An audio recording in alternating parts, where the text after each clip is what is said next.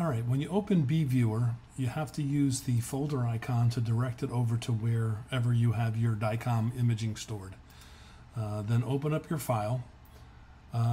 This is where it's kind of like a little hunting and pecking until you find out what you want.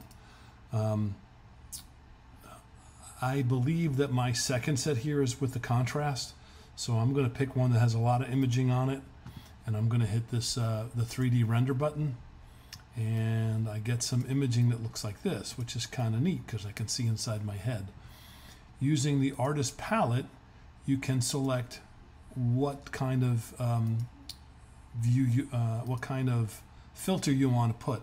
I'm just picking AAA. I've got no idea what it stands for, but I know it lets me see my jugular vein here and my bone anatomy. So this is pretty cool. The way you rotate your image is you just click on the screen while holding it and just move it left and right. You can make it larger by clicking the plus here and then tapping the screen, holding it, and then dragging the cursor up. And let me go back here, and I can go back and kind of move it back and forth. This is my actual imaging, and this is where my problem was. Is you can see I have a very long styloid process here. But believe it or not, that wasn't causing too much of the problem. The transverse process here off of the C1, that was pushing on the jugular vein here. But with me, of more significant note was this artery here, this occipital artery, was really squeezing it, more so than what it even appears like in the picture.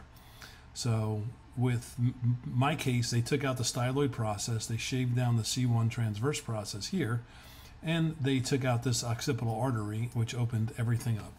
But back to BViewer, it's a lot of just playing around, but the key things are going to the folder where the imaging are, hunting around until you find the imaging that is with the contrast. In my case, it was the second set of files out here. You can pretty much click on any of these and hit the 3D render button, and it'll bring up different views. You want to see something kind of cool with me? If I click, where is it? Oh, no, hardware. I want to show you my hardware because I got some hardware in here. Boop, hardware. Yeah, that's my hardware. I had an ACDF cervical spine fusion years ago, so there's actually a multi-level fusion that's in there. But you can see tons of stuff on here in tons of different ways. Start with AAA because I think it gives you, a lot of bang for the buck, and play around, and hopefully that gets you started.